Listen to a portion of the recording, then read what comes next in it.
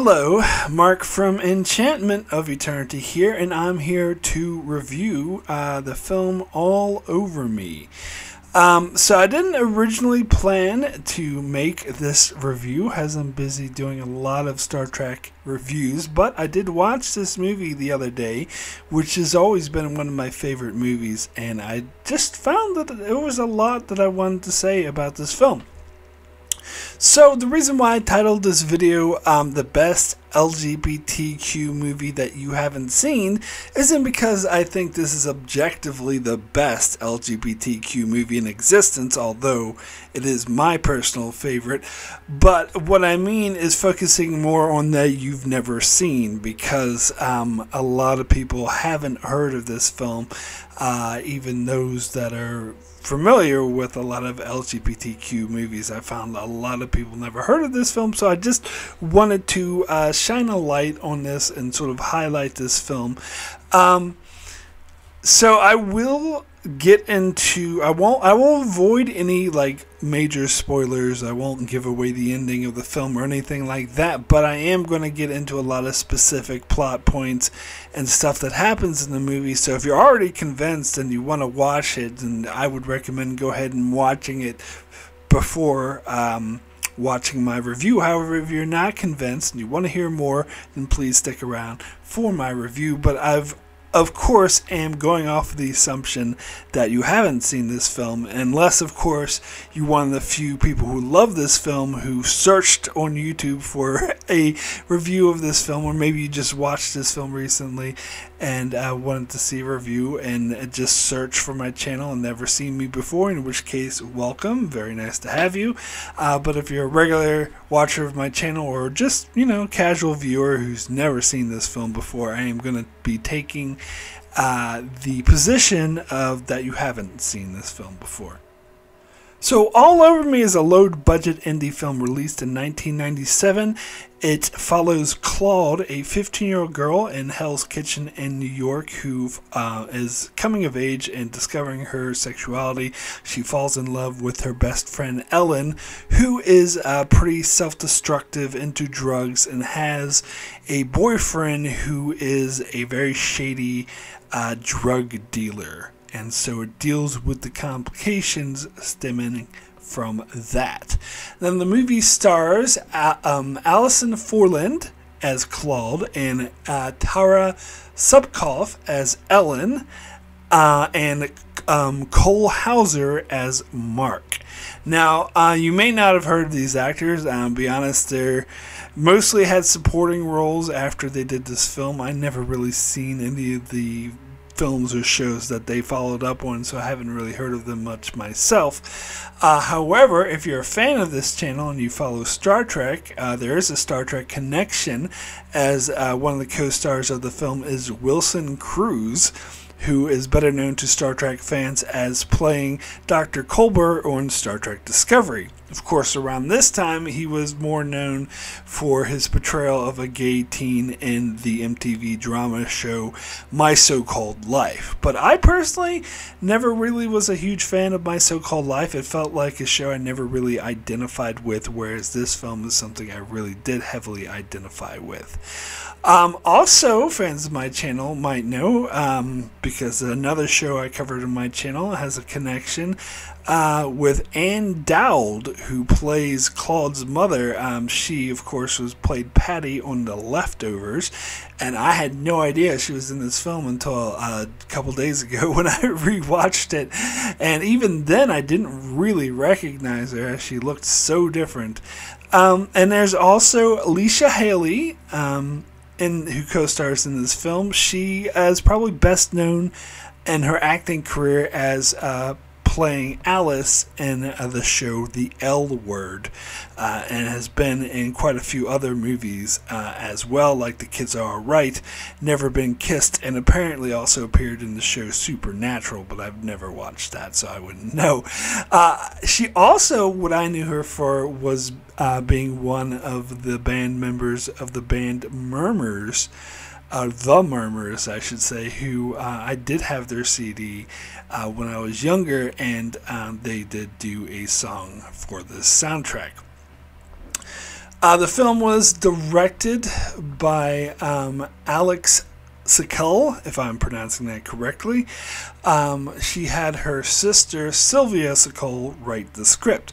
Now, Alex Sikkel is very interesting because she didn't do very many movies. Is only credited for directing 3 films: a short film called Amnesia that came out in '93, this movie, and then a documentary that came out in 2015 called A Woman Like Me. Now, what's interesting about that film, which I hadn't heard of until I did some research, was it is a documentary chronicling her terminal cancer. In fact, she did sadly pass away of cancer in 2014, so a year before this movie was released. It also features a fictional aspect to this film that follows a fictional story of a woman who's based off of her own life, who's dying of terminal cancer. So that's quite sad to learn about that. She also wrote a segment in the HBO film If These Walls Could Talk 2 that chronicled several stories that involved lesbians in the past dealing with discrimination or coming of age. So yes, it is interesting that she did a pretty good job with this film, which apparently the original concept for this film was to be a documentary documenting the riot girl movement in New York. That is a lot of the subgenre, I should say, of female-led punk bands, a genre I wasn't aware of until after I saw this film. However, they didn't really have a direction or a narrative for the documentary, so the decision was made to turn it into a fictional film instead, which she got her sister to write a script for. But they did, in fact, highlight the music of the Riot Girl movement, which played a major factor of the film. In fact, I would argue that mostly the soundtrack is what the film was known for. So I first heard the movie back in '97 when I would rent indie films from Blockbuster and on VHS, and I saw a preview for this film, and I really liked the sound of the music. But the movie was yet to be released on VHS, so I went and bought the soundtrack to it and listened to the soundtrack. Loved the music, so I actually heard the soundtrack before I saw the movie, and then later, as soon as the movie was released on VHS, I went to my local Blockbuster and rented it, and did in fact love the movie as well.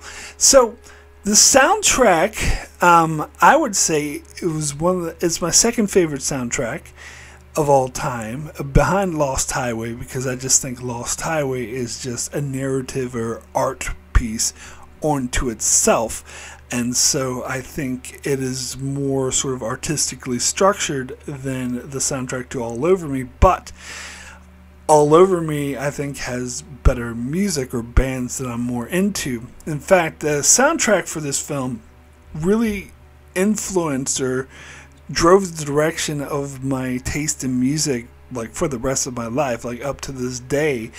So there were 2 bands on this soundtrack that I had heard of before I got the soundtrack: Babes in Toyland and The Murmurs. However, I ended up going out and buying like every album from, or at least one album from every band on the soundtrack, because I love the soundtrack so much. In fact, it ended up discovering some of my favorite bands whom I bought almost all of their albums and whom I still listen to this day, such as Ani DeFranco, Helium, and Sleater Kinney. I also discovered a lot of other bands whom I don't listen to as much in a day, but did like at the time, such as the Geraldine Fibbers, Remy Zero, 12 Rounds, Drugstore, and Kim Deal's next band after the Breeders, The Amps. So, yeah, needless to say, I did enjoy the soundtrack, and there are some original pieces as well, musical pieces, well, and guitar, so I don't know if I'd call it score, but that was written just for the movie, which is also on the soundtrack, which I also appreciate. So, always was a fan of the soundtrack, and as I said, I bought the soundtrack first before I bought the movie, so or before I watched the movie, I should say, and so I've been very more familiar with the soundtrack than the movie itself. But I do, in fact, love the movie. I did have to go really hard to find it on DVD, and I, of course, have the soundtrack as well, both of which I got recently because I had lost the soundtrack I had from all those years ago. And it was hard to find the DVD for it, I will say. I had to buy a German copy, and so it's dubbed in German, but I had to go through, and I can make it in English, but it automatically comes up in German, so I had to go through and select English when I'm watching it, and of course, had to have a multi-zone DVD player, which I needed anyway, because I have a lot of DVDs from when I lived in New Zealand. But anywho, so it may be difficult to find the movie, but I'm sure one can find some place to watch it online. So I remember the trailer was really misleading for the film because it's kind of presented as a wacky, fun teenage film, which isn't really what it is. It's more of a indie film. It's I wouldn't say it's typical because I do like it better than most indie films, but it has that same sort of style of minimal dialogue, low budgets, and sort of more of a, I would say, thoughtful tone than what the trailer would suggest. And in fact, that's why I personally like the film better, because than most teenage films that tried to be fun and wacky, because it felt more realistic, more real life, and more relatable to my experiences as a teenager. In fact, I mentioned this before on my channel that I gravitated more towards teenage films that portrayed the roughness and how awkward and uncomfortable and just not good being a teenager is. And I think films that try to play it up as fun and party-like and having fun, I identify with less. And that tends to be what most teenage films are like. I'm thinking of films like Can't Hardly Wait from the 90s or other such party films, especially not even getting into the crazy teenage films of the 80s, just leaving that alone. And so I'm thinking of films like 1990s Pump Up the Volume, which also portrayed how difficult being a teenager is, because I look back on my teenage years as definitely not the best years of my life, and I very question anyone who does look back that way. Maybe they had a different experience as a teenager than I did, but I was depressed a lot, and it was rough and difficult. And I would say probably the roughest time of my life, not the best time of my life. So I gravitate towards films like this that portray that sort of roughness and how awkward it is to be a teenager. And so I personally identified with this film. In fact, I think it's the teenage coming-of-age movie that I identified with the most, which might sound a bit odd coming from a heterosexual cis white male, because this film is about two teenage girls who are, or the protagonist is a lesbian. And so, yeah, it might sound like something that I'm not the target audience, or I couldn't identify with this film. However, the themes of this film are very universal, that I think would apply to a lot of people. And in fact, the specific plot is something I identified with a lot, because Claude sometimes is in love with her best friend, who sometimes makes out with her but sends mixed signals. Sometimes will make out with her one day and then push her away the next, and is dating someone who is abusive towards her and not a good person. And this is something that similar happened to me when I was a teenager, as I was best friends with a girl I used to date, and I was still in love with her, and sometimes she would make out with me and then the next day reject me and then go back to her boyfriend, who was an asshole and abusive towards her. And so that is something and how crazy that drove me. But of course, my experience was a little different because I was a bit more self-destructive than Claude was, and got more depressed over it. And my ex-girlfriend wasn't as self-destructive as the character in this film was. Ellen, not as self-destructive as Ellen was. So it's not the exact same one-to-one, but it was very similar, and so I could really identify with that. And not just that, just the way that being a teenager was portrayed, I think is a general theme that a lot of people can identify with. And plus, of course, the music scene also really endeared me to this film. However, there are a couple of things that I would say against the film. First of all, well, for one thing, I've heard people criticize the two main actors, saying that the supporting cast really held the film up, and that's something I totally disagree with.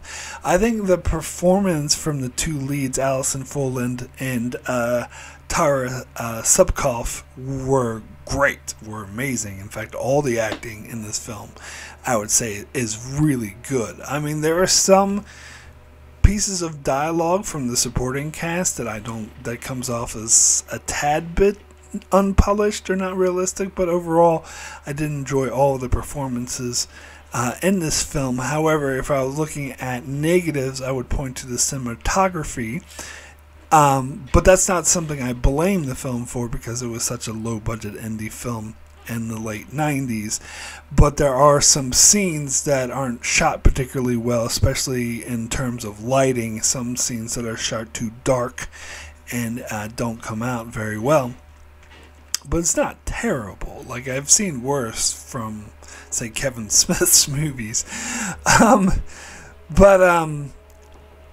Yeah, so the other thing that I might point out too is there's a side plot in the film about a murder where this gay man who Claude befriends, who's their neighbor, is murdered, and it's implied that it was Ellen's boyfriend Mark who murdered him.